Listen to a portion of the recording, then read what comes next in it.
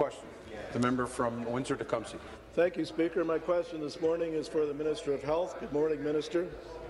Seniors in Windsor and Tecumseh are worried about the Liberal plan to nearly double the cost of their prescription drugs. Under the Liberal budget, the cost of the deductible for the vast majority of seniors will increase by 70% this summer. Speaker, Deputy House Leader, second fixed time. income simply can't afford this. People are already struggling to pay the rent and put food on the table. My question to the minister is simple and straightforward. Exactly how many of Ontario's 2 million seniors will be forced to pay more for their prescription drugs because of this Liberal government? Thank you. Minister of Health, Long-Term Care.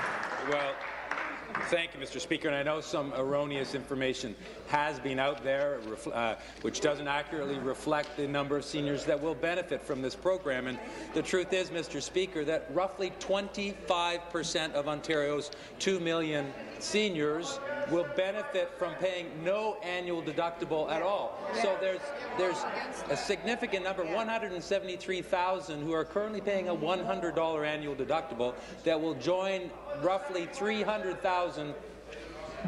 The member from Hamilton East Stony Creek. Come to order. Finish, please. Join more than 250,000 other low-income, the lowest-income seniors that will pay no annual deductible. Roughly 25% of the total seniors in this province. It's pretty remarkable that number that will transition into that positive space, Mr. Speaker. And there are also other important changes that we've made that reflect that we are the most generous, by far, province in the entire country with regards to. Thank you. Supplementary. Thank you, Speaker. Well, obviously, by the mathematical gobbledygook, you're refusing to tell us how many seniors are going to be paying more for their prescription drugs. Our seniors aren't rich, Speaker. They watch every penny. The Premier wants to nearly double the cost of their prescriptions. This is the wrong thing to do.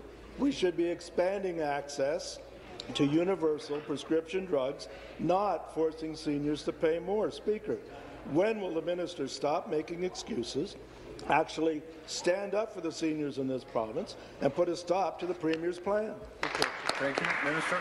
Well, Mr. Speaker, I implore, in fact, I'm begging the NDP to just one time in this legislature mention that 170,000 more seniors, the lowest income seniors, those that party would purport to support, Mr. Speaker, but I don't understand why it's impossible for them to actually reference that positive development. So in Canada, the out-of-pocket expenses for seniors in this province is $277 per year. The next closest province is more than twice that. In fact, some provinces, the out-of-pocket expenditures are as high as $1,000 a year. This is a very progressive policy. It means that those that can afford it will be asked to pay a little bit more.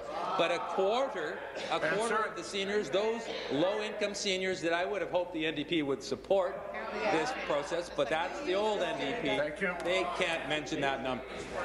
Thank you.